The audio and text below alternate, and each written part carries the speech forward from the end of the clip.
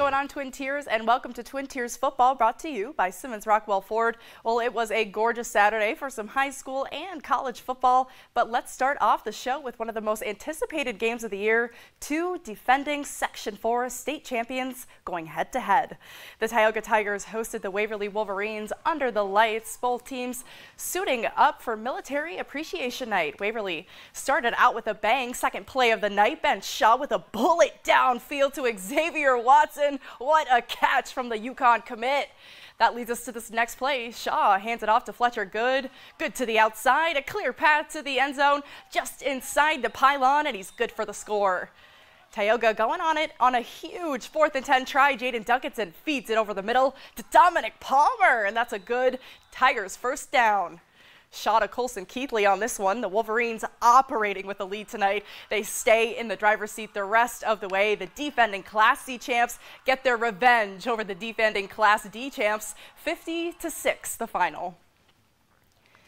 To D3 now, Ithaca College hosting Rensselaer Polytechnic Institute this afternoon. Both teams coming off of wins last week. Starting off in the second quarter, Bombers up 10-0. RPI getting on the board here. Caden White with a 1-yard run for 6.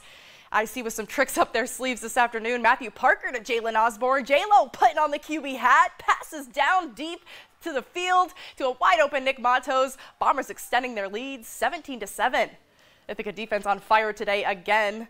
Jake Kazanowski passes to his right, and he's picked off by Danny Portis. What a reach by the defensive back. Nick Lang goes on to catch a 31-yard pass from Parker a few plays later, and the Bombers maximizing and scoring on the turnover. Lang with another impressive catch in the third quarter, stumbling, but he finds his way. He finds his feet, and he gets into the end zone for another Bomber touchdown.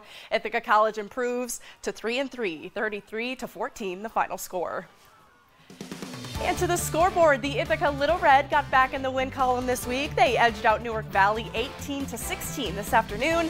And the Big Red got their first win in 2 weeks. Cornell getting the dub over Bucknell 34-21. And on the sprint football field, the Mansfield Mountaineers dropped to 1-4 on the year. The Mounties falling to Chestnut Hill 42-35.